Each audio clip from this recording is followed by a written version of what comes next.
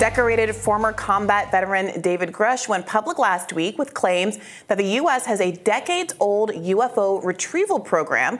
Grusch also dropped the bombshell allegation that people have been killed by, quote, non-human intelligences. Here he is on News Nation. Let's watch.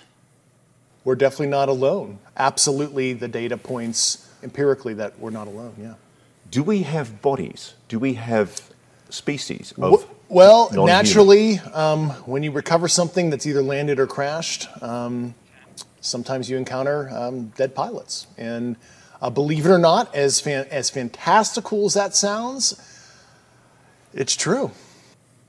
Grusch, who previously worked as a representative for the National Geospatial Intelligence Agency, where his job was to help investigate UFOs, also said recently, quote, "I think the logical fallacy there is because they're advanced, they're kind, we'll never really understand their full intent, and that's because we're not them. But I think what appears to be malevolent activity has happened. That's based on nuclear site probing activities and witness testimony." Grusch went further, saying the U.S. would do anything, including killing people, in an effort to keep this secret. Yeah, so I'm fascinated by this. I don't mean to nerd out again, but this idea that we can perceive beings as malevolent because we don't understand their behavior is a core principle of Star Trek and why the Prime Directive is so important, the non-interference principle. An early episode with this thing they called the crystalline entity. This thing was going around, destroying planets, causing chaos, this big crystal rock-like thing in space. And they realized, this happens a lot in Star Trek, oh, it's just trying to feed. Oh, it's just trying to eat. Oh, it doesn't really realize what it's doing or the impact it's having on other species.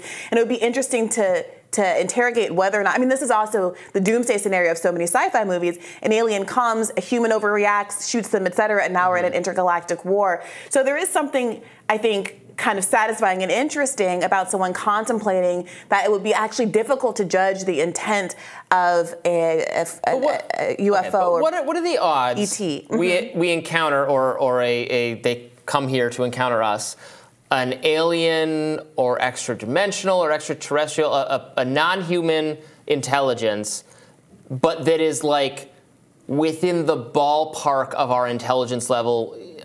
What I mean is, like, they're interested in our nuclear stuff. Like ants don't have any relationship to human beings. Like, ants don't go about their lives thinking, what do the human beings think, right? They're pretty interested in our picnic having behavior. But we're not perceivable to the ants. We're so different and distinct. But isn't that kind of the point? It will be like that with aliens. I think that's exactly what we're saying. That me and Grusch is what we're talking about, is the idea that because ants don't perceive us, and we largely don't pay attention to ants, there are behaviors that we engage in that really have nothing to do with the ants, but that are harmful to them. Let's say we build a condo and it digs up an anthill, right. And there are behaviors that they have that are at least irritating to us, if not harmful. There's fire ants and more dangerous kinds of ants. But it's not really about us. They're just protecting their territory or trying to come to our kitchen for snacks or whatever it is. So I think that's a really significant possibility.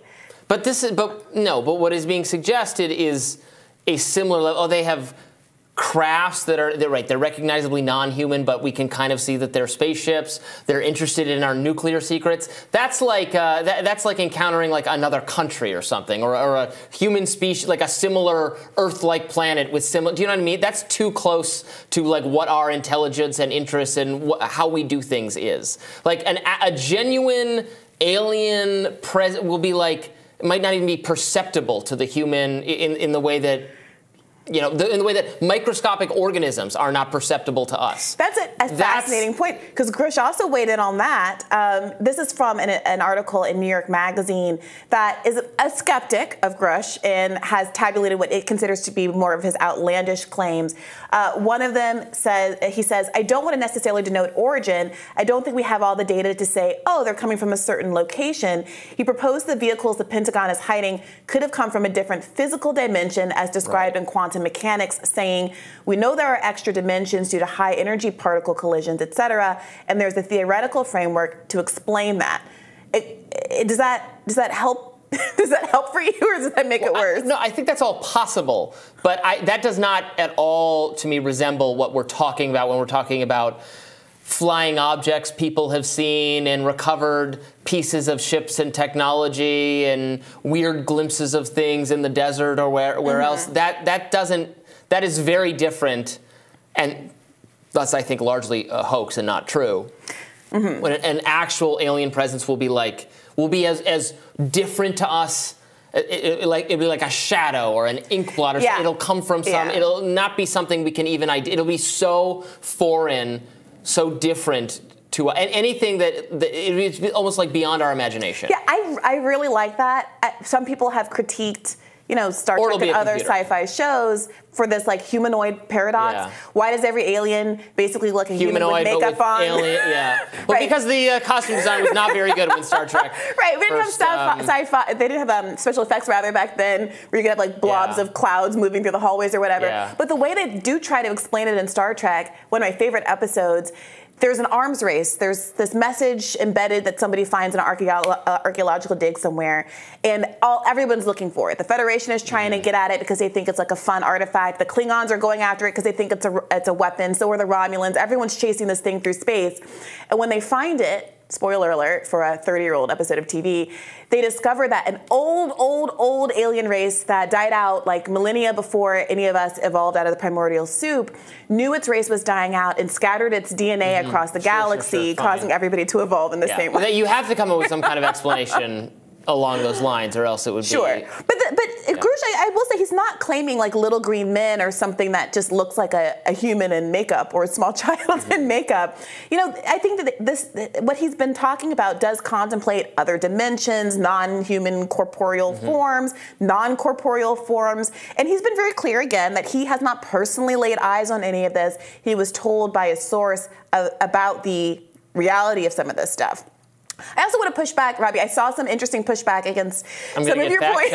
Go ahead. Some of your points from the last UFO segment. You mentioned that it was incredible to you that aliens would only have landed in the United States and only in rural areas, and what are the odds, et cetera, et cetera. It's worth noting that Grusch says the first UFO case he was briefed on involved a vehicle downed in Italy in 1933, decidedly not America. The Mussolini government had allegedly kept it in storage to the end of World War II. Pope Pius VII back-channeled the existence of the object to the United States, which it obtained in 1944 or 1945. So the argument is... Was that one of the sequels to the Da Vinci Code, or is that a real thing that happened? Right. They're gonna eat you. I know. Look, you have to... I'm just expressing my skepticism of, all these subjects. Or maybe there's another dimension, and evil Robbie from dimension 19684X crossed here, killed and replaced the real Robbie, and is trying to throw you off the set. I think that's likely. I also love that you're Scully and I'm Mulder in this dynamic. Wonderful. More Rising right after this.